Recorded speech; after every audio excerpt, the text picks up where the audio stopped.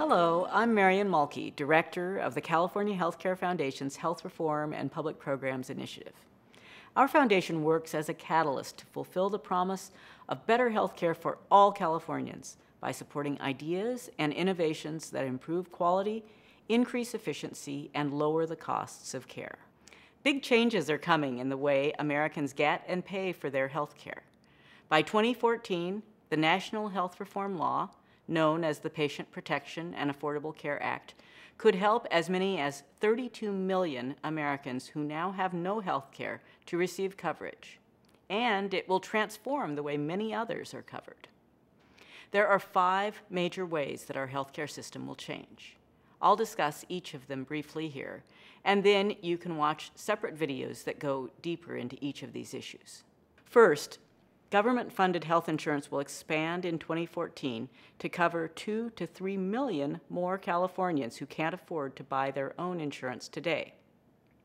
The program, known as Medi-Cal in California, will include individuals earning $15,000 a year or less and families earning $30,500 or less.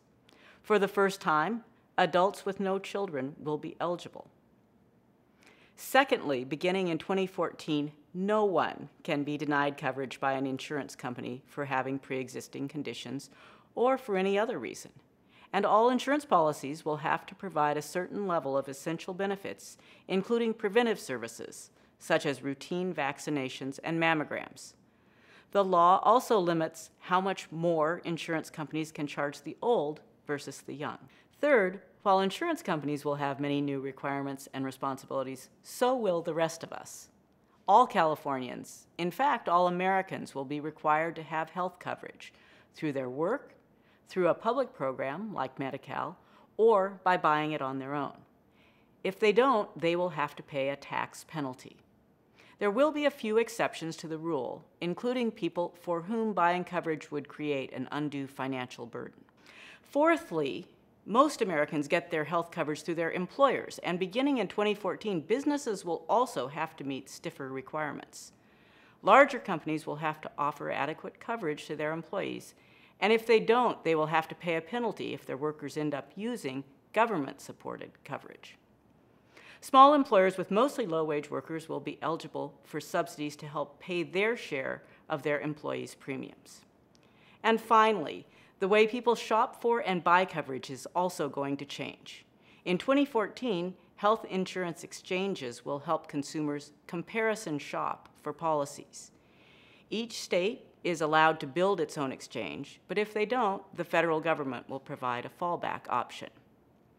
California was one of the first to establish an exchange after the passage of health reform. Exchanges will help people learn if they are eligible for government-supported health care, like Medi-Cal, or subsidies to help them pay for private coverage.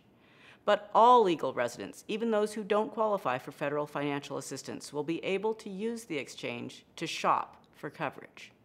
Exchanges will also offer options for small businesses. I've covered 5 important topics here: how the new federal law will expand the number of people who have insurance coverage, new requirements for insurance companies, new requirements for businesses, new responsibilities for individuals and families to have coverage, and a new way people will be able to shop for and buy coverage policies. We've produced videos that go into detail on each of these subjects. You can access them at chcf.org/health reform. I'm Marian Mulkey from the California Healthcare Foundation. Thanks for watching.